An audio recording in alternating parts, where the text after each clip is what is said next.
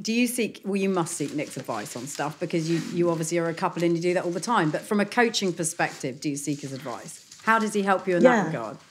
Yeah, definitely, all the time. Like we finished in Singapore pretty frustrated about where we came, and we were immediately talking through everything that had happened on the race course, dissecting it and chatting it through, and it's so helpful for me to have Nick right there to do it any hour of the day, and he's always got a slightly different perspective on how things went down. And so it's, always in the same, with the Olympic sailing, we'd always talk through, the approach to a big competition and what you need during the week for a big competition. So, he's always been a really massive part of my extended coaching team, I guess.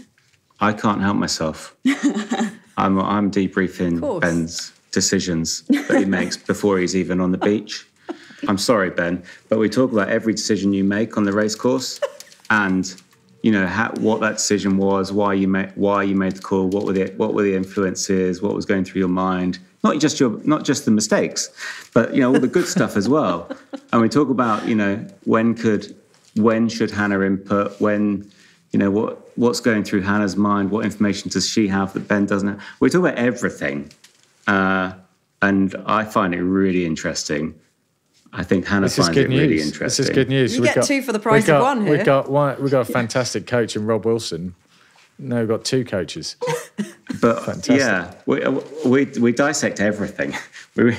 Sometimes we watch the racing afterwards. Nick, to date then, what is the biggest takeaway from that? I don't know. I think that there is a level of communication and trust that is evolving between Ben and Hannah.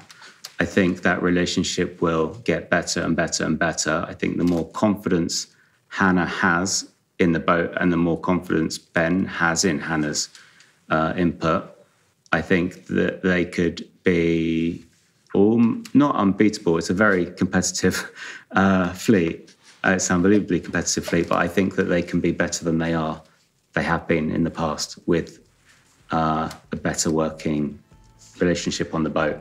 And that's just time. That's not a criticism at how it is. It's just that is what's going to happen in the future. Well, we're at the start, aren't we? Yeah, at the start of the journey, yeah.